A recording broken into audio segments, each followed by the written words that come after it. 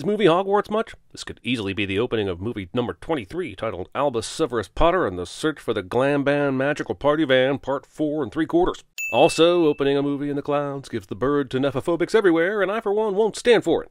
Also, I don't care if you do have an owl flying through the clouds during this opening. 42 seconds of logos is still 42 seconds of f***ing logos. Littering. Mouse murder. No wonder Disney passed on this franchise. I can already tell this is going to be a mashup of Watership Down, Rio 2, Fern Gully, The Last Rainforest, The Fantastic Mr. Fox, The Jungle Book, Homeward Bound, The Incredible Journey, Bambi, The Lion King from 2019, and How to Train Your Dragon. And I really want to see only 2 to 3 of those movies, damn it. This is a very delicate-looking wind chime. How would an owl make something so intricate? And don't tell me a tiny mouse made it for them. No mouse is friendly with these murderous f***ers. And I've assembled my own army, the Guardians of Gahul! Okay, Jim, we really need you to say the entire title, considering it's a mouthful and no one will really say the whole thing if the main character doesn't say it. Let's go again. The Guardians of Gahul! Ha ha ha ha, you did it again. Make sure you get the full title in there.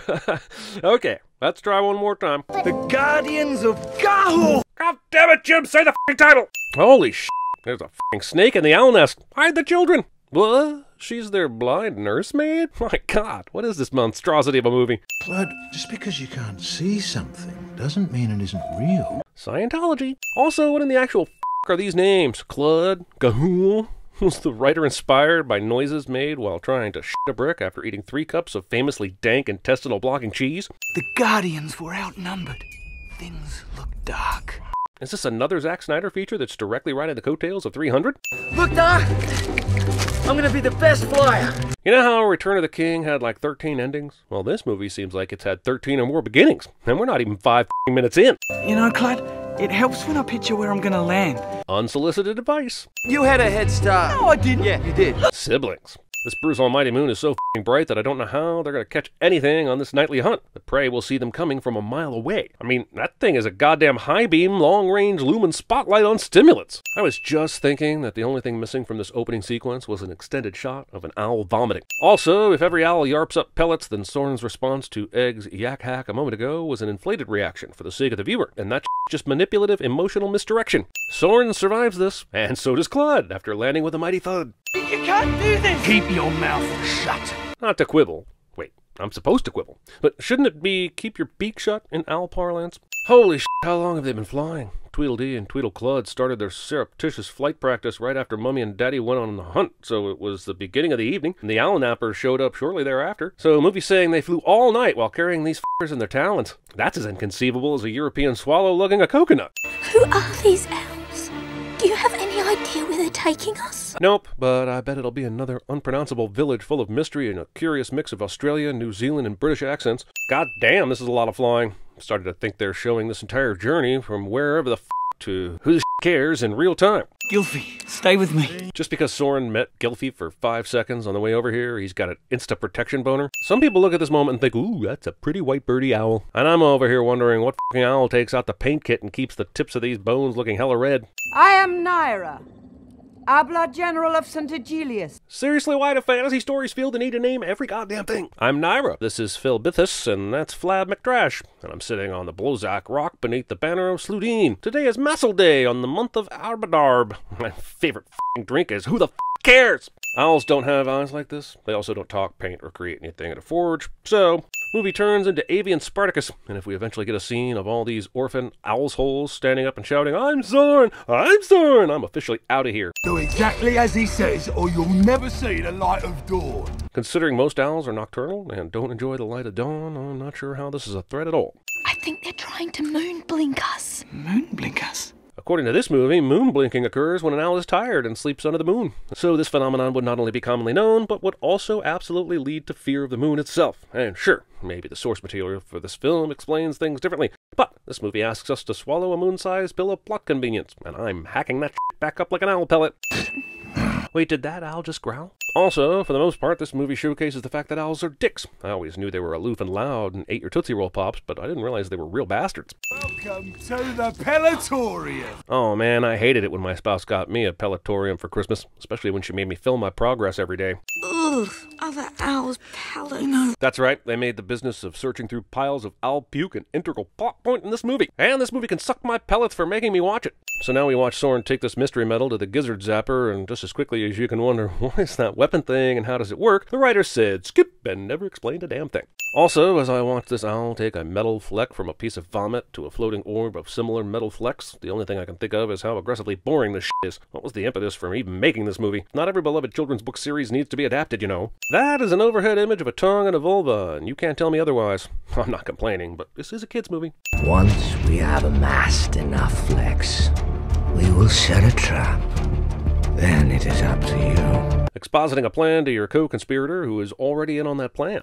Slow motion birding. I'm gonna teach you to fly. Kids, if an old man takes you back to his house, tells you not to ask questions, then tells you this, kick him in the crotch as hard as you can and f***ing run. Hang on, are those oil lamps back there? How the shit did Grimble light those? And when did he light them, since they just walked into his habitat? And why does an owl need f***ing oil lamps? Rock blocking. Hey, it's just like Quidditch, only in this game the snitches actually get stitches. Well done. You've shown exceptional obedience and discipline. Wouldn't it have been easier to say, you're the best asshole? But I still hold out the hope of freeing my family. Really? Yo, the Owl Queen or whatever was right behind Grimble, completely in the line of sight for Gylfi and Soren, but they didn't think to give him a heads up. This is your chance to go home. I am home. What's up Clud's ass in this movie? Sure, he was a pissy teenager, but it's not like he was treated poorly at home. He's been kidnapped, and the Naira's been f***ing with him the whole time they've been here. How's he rejecting his actual home out of hand, especially with a golden ticket out of here? And this is why you don't keep open flames littered about your apartment. Yep, nothing says old-fashioned family entertainment like a kindly old bird getting brutally murdered nearly 30 minutes into your movie. I know, kids like me that grew up in the 80s watching all kinds of kids' movies where characters died, but I thought this generation was too soft for that shit. How is this even a chase right now? You're barely old enough to glide, and the Queen and her minions are experts at flying. This is like Finn being able to hold up against Kylo Ren for a while at the end of The Force Awakens. God damn it, until this movie stops giving me rando slow-mo glamour shots of flying f***ing owls, I'm gonna assign it 25 extra sins.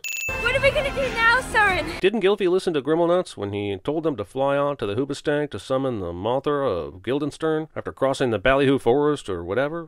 Honestly, I could be a little off on some of those pronunciations.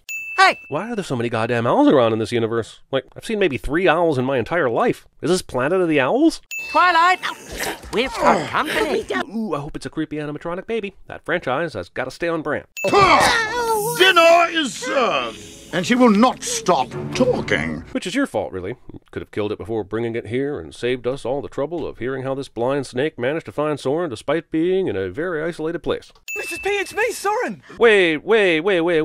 How the hell did Mrs. P find them after they went all this way from the nest? Remember the whole journey out here? No? Well, let me jog your memory. With poetry. When Soren and Claude fell out of the tree, they were kidnapped by Jut and Jat, and then flew all night to the spurious plight and escaped when their guide went kersplat. When Gylfi and Soren took note of their soaring, they flew far away from the guild. To the ocean they'll go with some new friends in tow, where I hope they'll be gruesomely murdered. Also, if a motherfucking snake can make it all the way out here to track Soren down, why couldn't his parents? They've got the power of flight, for Christ's sake.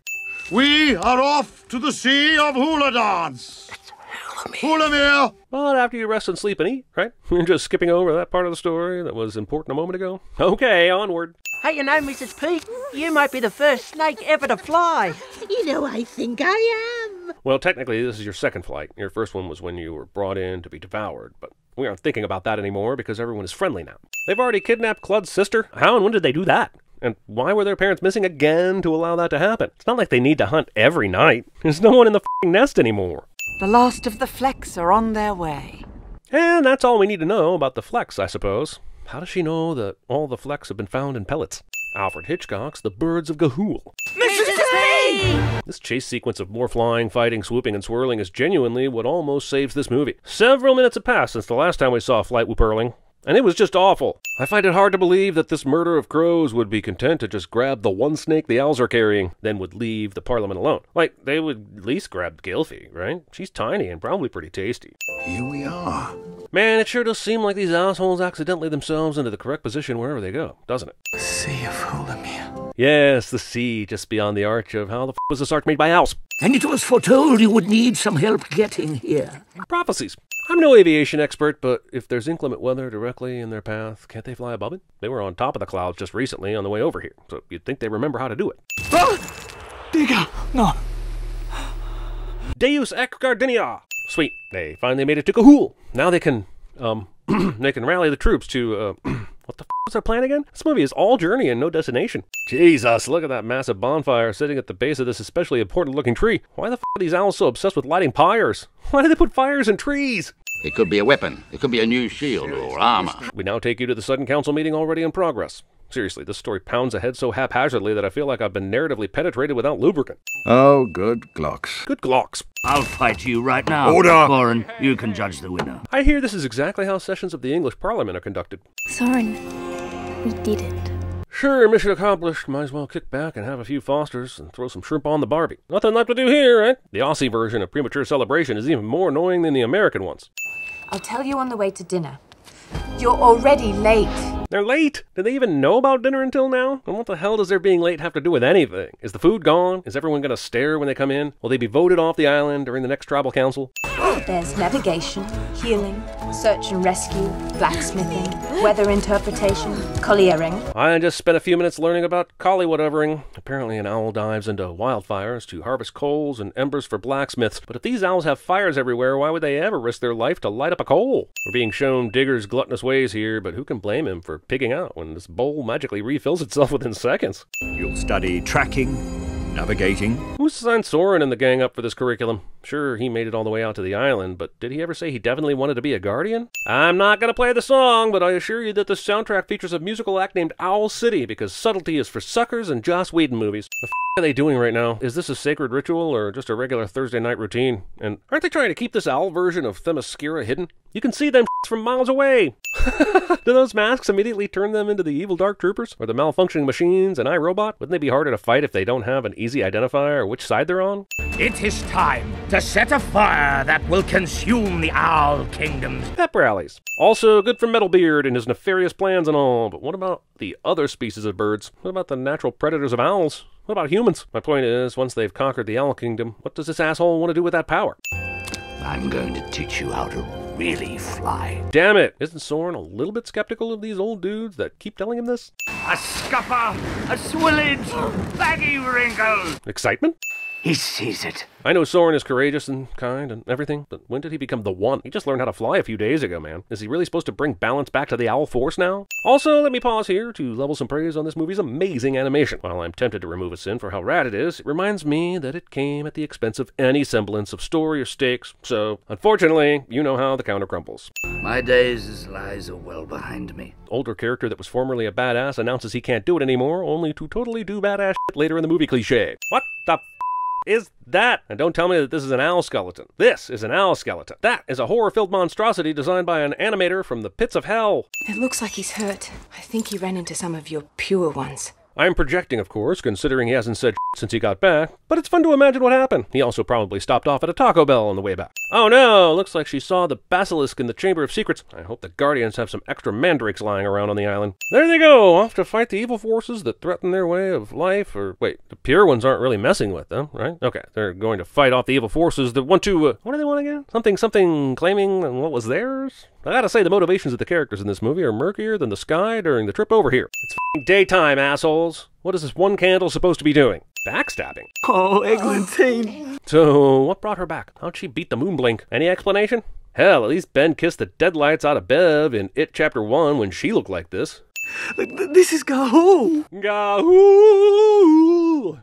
We should check out that smoke. I agree. You know that old children's tale from the sea. Where there's smoke, there's usually a flock of paralyzed owls wearing military-grade armor. They do something terrible to your gizzard. That's what the bartender said to me when I ordered those 7 shots of gin, but did it stop me? What an awesome hero. How brave. Such gizzard.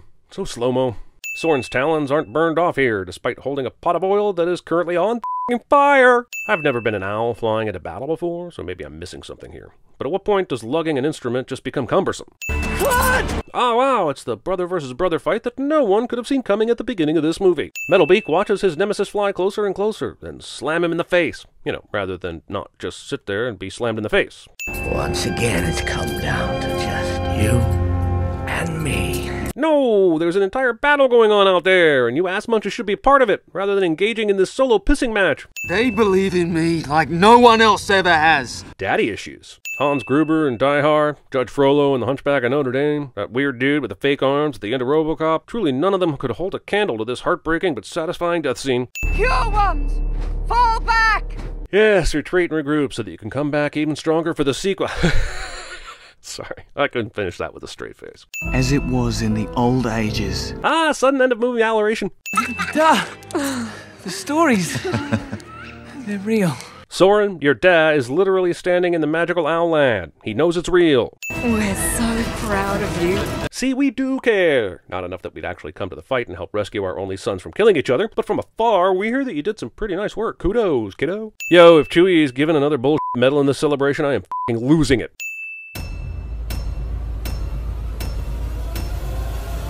You are grounded, mister! Hey, it's Sin Week. That means we are releasing 2 videos here on YouTube and 3 extras for our Sin Club members. Head to patreon.com/CinemaSins to watch this week's Extra Sins videos, and while you're there, click around to discover over 70 other exclusive videos and podcasts just for members. What? You want more? Fine, we also have merch discount codes and access to our Discord. More? God damn. Well, you can get 2 months free when you sign up for the annual plan, but that is it. Join the Sin Club now at patreon.com/CinemaSins. The Guardians were outnumbered. Things look dark. Then we will fight in the shade. Rodents of unusual size? I don't think they exist.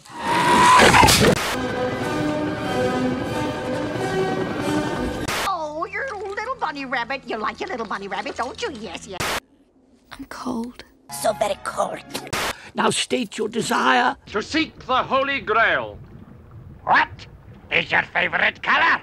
We're gonna be talking about the penis! We'll be talking about the vagina! And we will definitely be spending a lot of time talking about masturbation! Will not hang up the phone until their client either buys or f***ing dies! Why, Johnny Ringo, you look like somebody just walked over your grave.